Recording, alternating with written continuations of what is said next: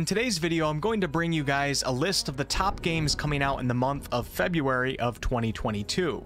If you end up enjoying videos like this, let me know below in the comments and I'll be sure to continue to do them. As always, if you want to support the channel, consider purchasing your games on the GOG store using my affiliate link below. Let's jump right in. We are the wind on the sea. We are the wave on the sea. We are the sun that rises over the mountains. First up is a single-player party-based fantasy RPG by the name of the Waylanders. This game will be coming out on February 2nd on PC and will be sold on the GOG and Steam stores. The first game that comes to mind if we had to make a quick comparison would be the Dragon Age games, because as you can see, the combat design looks fairly similar.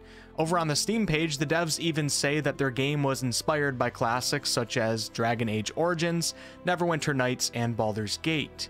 In the Waylanders, you'll be controlling a party of 5 and engaging in real-time combat with tactical pause options. When creating your character, you can choose from 6 basic classes: Guardian, Warrior, Ranger, Rogue, Sorcerer, and Healer, and then further specialize into one of 30 advanced classes. There will be 5 playable races to choose from, some of which are quite rare and unique for playable races in an RPG: humans, goblins, werewolves, Morians, which remind me of dwarves, and the Fomorians, which are monstrous immortal giants. There will be 9 companions that you meet in your travels, and like the Dragon Age games, you'll have opportunities to learn about their backstories, befriend them, and even bring them back to the tent for a little coconut oil massage. The unique aspect about this game's setting is that there are 2. You'll be time traveling between the Celtic and medieval eras, and exploring more than 50 regions filled with quests, secrets, and of course, mighty enemies. And the last thing I want to mention is that there will be multiple endings, as the choices you make in one time period can have dire future consequences. Now listen, Steve, don't try to warn anyone I'm here.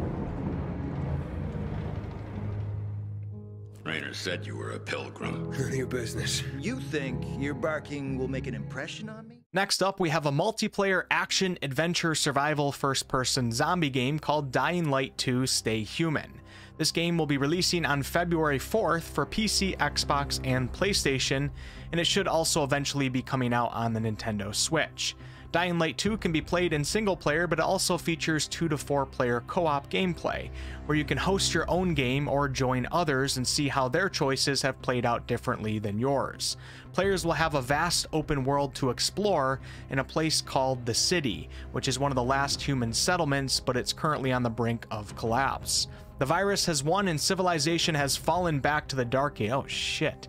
And you're going to have to use your parkour skills, clever thinking, traps, and creative weapons to attempt to survive. There will be a day and night cycle, and at night things of course start to get a little crazy, but nighttime also offers opportunities to explore the lairs of the creatures that are out hunting you. There will be a main quest that will take players around 20 hours or so to complete, plenty of side quests that could bring players to the 70 to 80 hour marks, and for players looking to complete everything that the game offers, you're looking at hundreds and hundreds of hours of content. The developers said, and I quote, "To fully complete Dying Light 2: Stay Human, you'll need at least 500 hours. Beyond Reichland, Ostermark, and the reach of the Empire stands a frozen bulwark. Third on the list is none other than the mighty fantasy RTS game Total War Warhammer 3. This game will be coming out on February 17th for Microsoft Windows, Mac, and Linux. And I should also mention that it will be available through PC Game Pass right away on day 1. That's basically the PC equivalent of Xbox Game Pass. Warhammer 3 will be the cataclysmic conclusion to the Total War Warhammer trilogy, and you will of course be rallying your forces and stepping into the realm of chaos. This game can be played single player, online co-op, and it also has online PvP. It is said that there's going to be more factions than ever before, a host of new game modes, new locations, and new methods of war. There will be a captivating narrative that can be tackled in different ways with different factions, which helps ensure that no 2 campaigns will ever be the same. Be prepared to command legions, slay your enemies, and wreak havoc in the names of the ruinous powers. As someone who has never played a Warhammer game before, and yes, I am ashamed of myself, honestly this one has me quite interested. The land is dying, and the machines are out of control.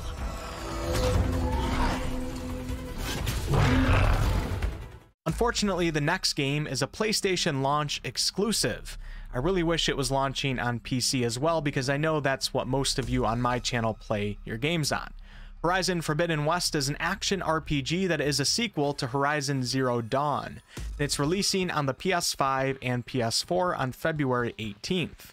The first game, Horizon Zero Dawn, was also launched as a PlayStation exclusive, but it did eventually make its way to PC, so I would imagine that Forbidden West will do the same with time.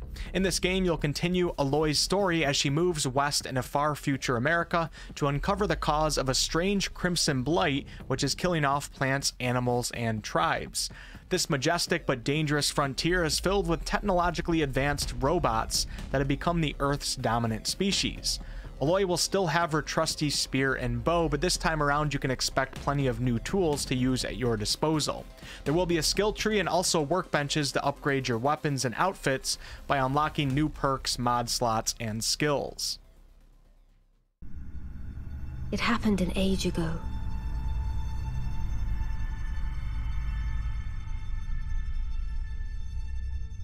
But when I recall, I see it true. And last on this list, but certainly not least, is the highly anticipated action RPG developed by From Software, who collaborated with none other than George R.R. Martin from Game of Thrones, and this game is Elden Ring. Elden Ring releases on February 25th for PC, Xbox, and PlayStation.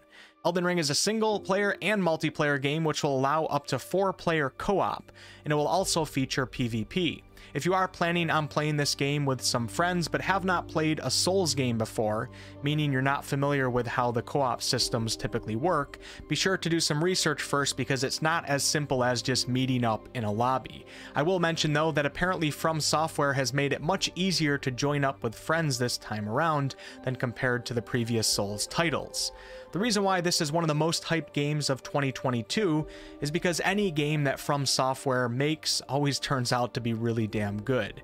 Their 3 most recent releases were Sekiro, Dark Souls 3, and Bloodborne, all of which were highly successful games. Elden Ring will of course be an extremely difficult game, and this is what the Souls games are known for, so it won't be for the faint of heart. This time around though, for the first time ever, From Software has given us a truly open world to explore, and we'll be able to do much of our exploration and even combat on the back of a spirit steed. In character creation, there will be 5 starting classes to choose from: the Warrior, Enchanted Knight, Prophet, Champion, and the Blood Wolf. These are just starting classes though, and as you progress, you can freely change your build and weapons to a preferred playstyle. There will be 6 main zones filled with underground dungeons, countless bosses, and of course plenty of secrets to be found. Be on the lookout for Elden Ring for the Game of the Year. At the very least, it will win several categories. That's basically a guarantee. Thank you guys so much for watching, and if this is a type of video that you think I should start doing monthly, then let me know below and I will continue to do it. It's pretty easy for me to do compared to most other videos. It doesn't take as much time, which is kind of nice for a change. Feel free to join the community Discord server. Link for that will be below in the video description.